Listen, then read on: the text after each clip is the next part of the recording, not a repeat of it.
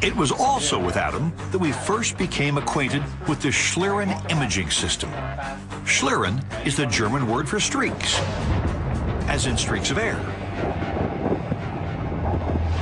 The Schlieren process captures minute changes in the air patterns surrounding matter. All we gotta do is have you get right at the target, and we'll be able to see everything. Let's check to see if it's up for playback. Nice, you got it. Time Warp's high-speed camera, shooting through the Schlieren system, confirmed that a snap of Adam's bullwhip creates a sonic boom. Let's see that again. The curved line ahead of the whip is actually an image of the sound barrier breaking. After Adam left the laboratory, our boy stuck around to shake it up with the Schlieren and hang out with MIT professor Jim Bales.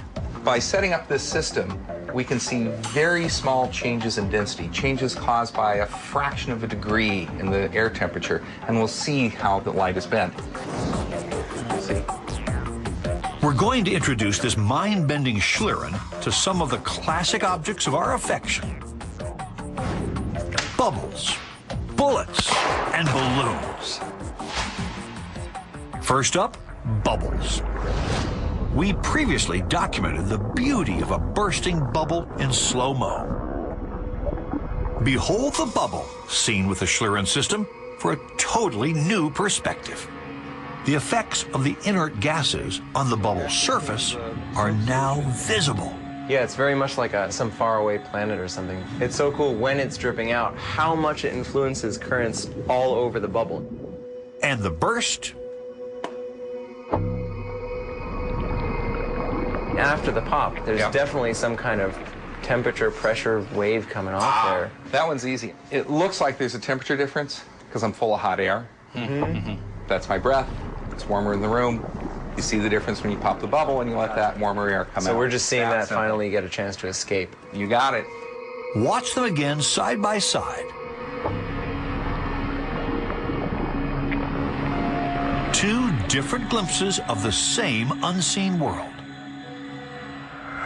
Remember Olympic skeet shooter Sean McClelland? All right, so we get all the balloons on this one. Okay. Yep, bye. Here we illustrated shotgun pellets taking out a gaggle of balloons. Very cool at warp speed, but what happens to the escaping helium? At the Schlieren lab, we can show you. There it is. And there it goes. Look at that. Right when it punctures through, you can see the shock wave go through the whole outside. You see that, and then you start to see it outgas the helium, and it's just, I mean, it looks like it goes on fire. Escaping helium creates air turbulence the way flames do. Turbulence that's normally invisible to the naked eye.